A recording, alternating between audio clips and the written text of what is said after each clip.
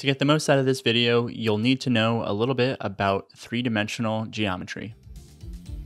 A hyperbolic paraboloid is a type of surface that looks like a horse's saddle or like a Pringle chip. And the curvature of these surfaces makes them pretty tricky to draw by hand. But in this video, we're going to figure out how to do exactly that. Hey, welcome back. My name is Drew, and in this video, I'm going to show you how to draw a hyperbolic paraboloid. Now, a few months ago, I posted a video about some sketching tips in general. Make sure you check that out too, because we're going to use some of the tips from that video to make our sketches in this one look good. All right, here we go.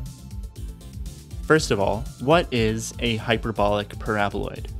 Well, it's a surface, meaning it's a two-dimensional object that we typically draw in three-dimensional space. And mathematically, we can represent one of these with an equation like z equals y squared minus x squared. Before we get into drawing, I need to point out some mathematical facts about our friend, the hyperbolic paraboloid. And yes, I said this was going to be a video about drawing, and here I am about to talk about math for a while, but bear with me, it'll be worth it.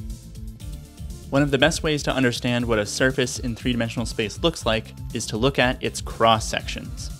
And by cross-sections, I mean the curves you get if you intersect the surface with a plane.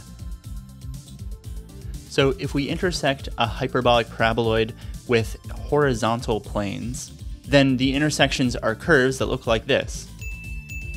These curves are hyperbolas. On the other hand, if we look at the intersection of our surface with vertical planes, then we get parabolas. Notice here that we get an upwards cupping parabola or a downwards cupping parabola based on whether we choose a plane that's parallel to the YZ plane or the XZ plane. So some of the cross sections are hyperbolas and some are parabolas, hence the name hyperbolic paraboloid. So my strategy for drawing one of these things is to pay attention to some of the cross sections.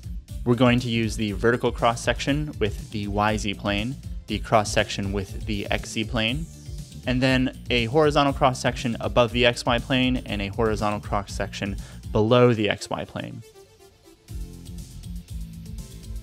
Okay, here we go. I'm going to start by drawing that upwards parabola, and then I'm going to draw the downwards parabola, and half of this curve is going to be behind the surface in the end, so I'm drawing that part with a dotted line. Next, the upper hyperbola in green. This one's kind of tough because of the perspective, but it doesn't have to be perfect. But do make sure that the curvy part of each hyperbola touches the ends of your upwards parabola. Next, the hyperbola on the bottom. The part that's closest to you should look like this, and it should touch the bottom of your downwards parabola.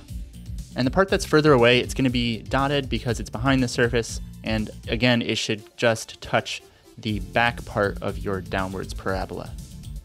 So that's sort of the skeleton. To finish up, we're going to draw 4 vertical lines that connect the ends of the upper and lower hyperbolas. And then the last thing I'll do is make sure that every line that's behind the surface is dotted, and every line that's not behind the surface is not dotted. Okay, let's do it again for practice. We draw the upwards parabola, and then the downwards parabola, the hyperbola on the top, the hyperbola on the bottom, and then some extra edges to connect things up.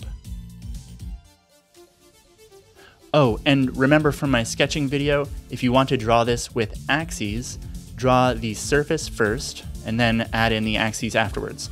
It'll just turn out better that way. So that's how I draw hyperbolic paraboloids, and now you can too. As with any skill, it'll get better with practice. So take some time to draw your own hyperbolic paraboloids if that's something you want to improve. If you have any questions, or if you want another video on sketching anything in particular, let me know down in the comments.